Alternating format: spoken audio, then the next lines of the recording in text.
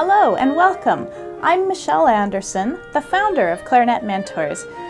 My job here is to help you play the clarinet more easily, and I have lots of videos here designed with all sorts of practical tips and tools that I've learned in the last 30 years of playing and teaching professionally, and I hope they help you out. Today's video I'm calling High Notes 101 Part 3. I find high notes is often something that gives people trouble, and there's some easy pointers and tips to really make them work better for you.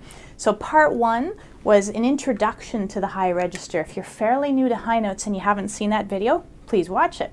Part 2 were some pointers specifically aimed at our extreme high notes, the altissimo, and an exercise on helping your mouth know what to do. So here in part 3, I want to talk a little bit about what we should be doing inside of our mouth. It's called the voicing and how that affects the altissimo notes.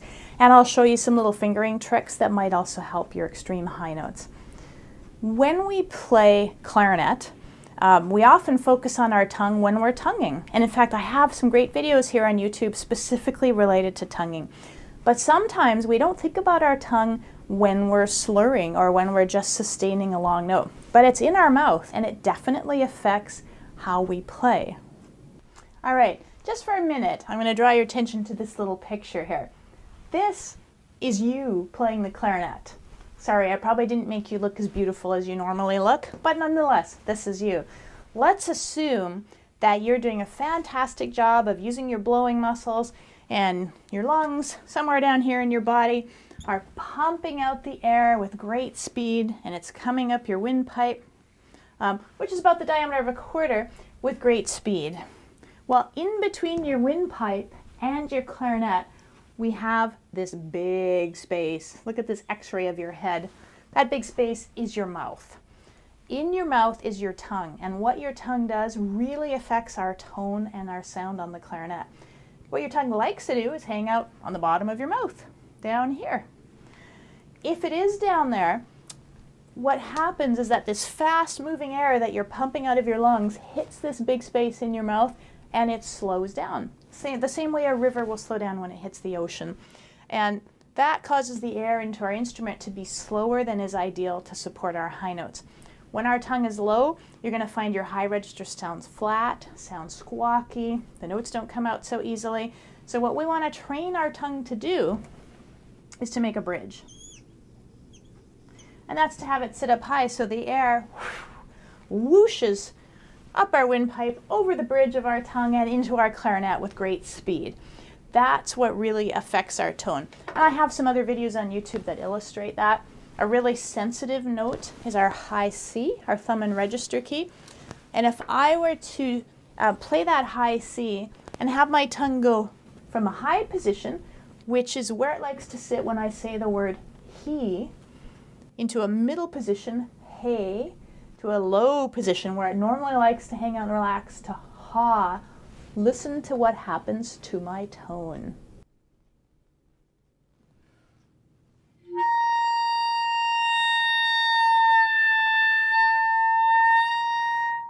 That was me going he, big difference.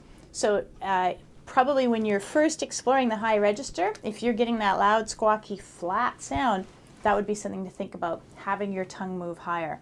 And that's true from our lowest note on clarinet, certainly up to high C, and maybe around high D and E.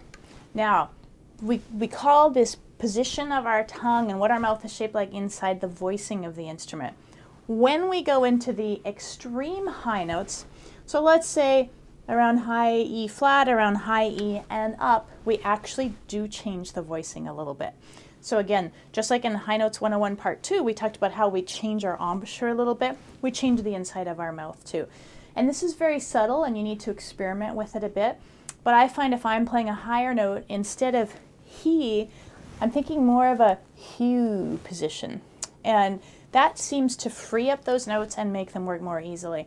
So let's say I'm playing an altissimo high G. There's many, many fingerings for it. For today I'll use a commonly accepted good one, which is thumb register key, middle finger, first finger, second finger, and this little E flat key, which we use on most of those altissimo notes. There's not a huge difference between he and hew, but a little bit. So here's he, and sometimes we tend to sound a bit pinched. sounds like it's squeezing out a little bit. It's not bad. However, if I really get my corners in and think more hue, it pops out really easily, and it feels to me as a player like, wow, that just came out effortlessly. That's a small change that we want to make. So generally speaking, with voicing, anywhere in what we call the clarion register, which are the notes where we first have our register key up to high C, we want our tongue as high as we can, and we want to pretend like we're saying he while we play. Great way to practice that is set a tuner in front of you and play that high C. If your tongue is low, you're usually going to see the tuner dipping flat. If it's in tune, you're going to see it probably means your tongue is in the right position. Above that, again, it's just experimenting. So watch my High Notes 101 Part 2, but where I talked about bringing the corners of the mouth in, that almost automatically helps you lower your tongue into a hoo, and that's going to help your high notes to sound better. Now, one other trick that I really like to use in the altissimo register that I'll share with you, common technique many people use, it's what we do with our top finger. When you look at most fingering charts, they'll recommend that you, of course, have that hole uncovered when you play. The challenge I find with that is, especially if we're slurring to an altissimo note from the high end of the clarion register, is that when we pop that finger off, the air pressure change is really noticeable. All of a sudden the instrument's resistance changes quite a bit, and that causes our air often to hitch or catch or not be so smooth.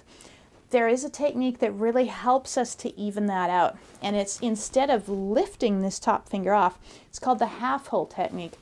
We slide it down. Now, if I cover too much of this hole, then I'm actually not going to pop to the high register at all. So even though it's called half hole, when I do it, I slide my finger down until it hits the key below it. I'm probably only covering about a third of the hole. That action evens out the air pressure difference, and it really helps me to make those slurs feel smoother and more natural. Here's what I would like you to try. How about your high B, thumb and register key, to a high D? And you can do it by popping that finger off, which is probably how you're accustomed to doing it. Now, I can do that, and many people can control that fairly well. However, if instead of popping that top finger off, I slide it down, to me, the two notes feel much more matched. It's almost like I'm just going from B to C, which is a fairly easy slur.